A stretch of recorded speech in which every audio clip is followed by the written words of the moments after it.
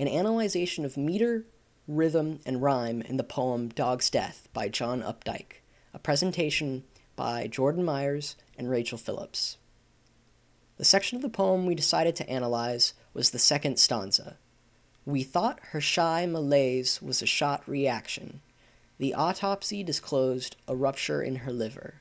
As we teased her with play, blood was filling her skin, and her heart was learning to lie down forever. Here you can see we have scanned the poem and marked the syllables as stressed or unstressed. For rhythm, the entire poem can be classified as a sonnet, with an added first stanza that is free verse. Singling out our stanza, we found that it is mostly iambic pentameter, with the third line being anapestic. The poem has mostly masculine endings that end on a stressed syllable. However, the stanza we chose to analyze ends in mostly unstressed syllables, making them mostly feminine endings.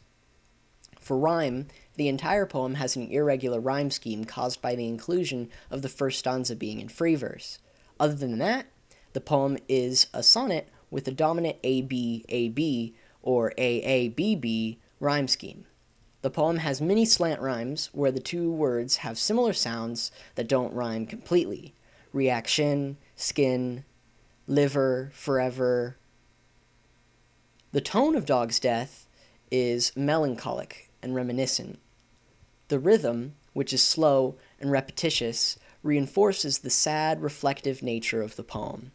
In addition, the rhyme scheme, ABAB and AABB, adds to the tone by creating an intense emotion within the reader.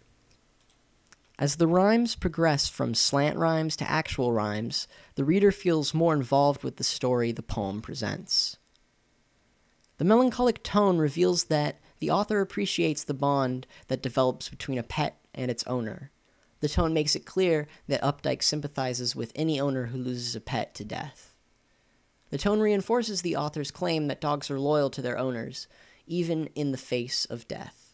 The tone also supports the author's belief that pets and their owners share a strong bond, even if the pet is new to the family. Thanks for watching.